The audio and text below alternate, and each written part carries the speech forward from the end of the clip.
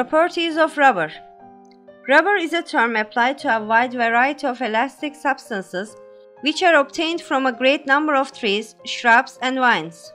The rubber hydrocarbon itself is suspended or dispersed in a milky liquid latex which occurs in the inner bark of the branches and trunk of the rubber trees, and to a lesser extent in the leaves and roots.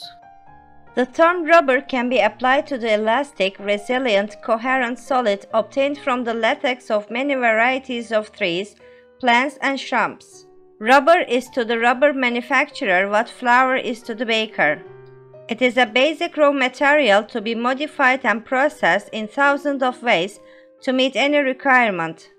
It can be made to wear out quickly like an eraser, or to withstand the roughest kind of abrasion as in a tire tread. It can stretch like a rubber band or be as inelastic as a bowling ball. It can be an electrical insulator or an electrical conductor.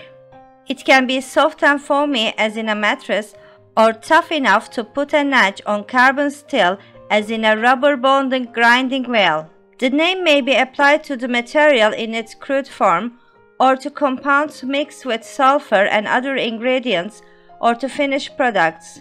Of little commercial value in its crude form, rubber becomes one of the most valuable materials of our modern day-to-day existence when compounded and vulcanized.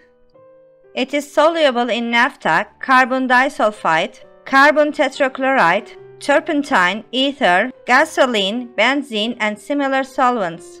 Among the more important physical properties of rubber are softness, toughness, elasticity, impermeability, adhesion, and electrical resistance.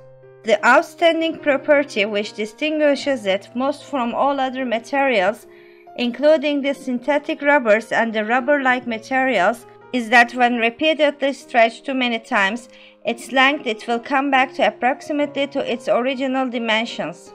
Vulcanized rubber possesses widely varying characteristics of elasticity, softness, or hardness, depending on the amounts of sulfur and on other factors. In the vulcanized state, it is less affected by heat or cold than in the unvulcanized state. For commercial purposes, rubber can also be made highly resistant to abrasive wear, flexible or intensible, waterproof, relatively impermeable to gases, an electrical and heat insulator, resistant to the action of all, but are relatively few chemicals and with high frictional resistance on dry surface and low resistance on surfaces wet with water.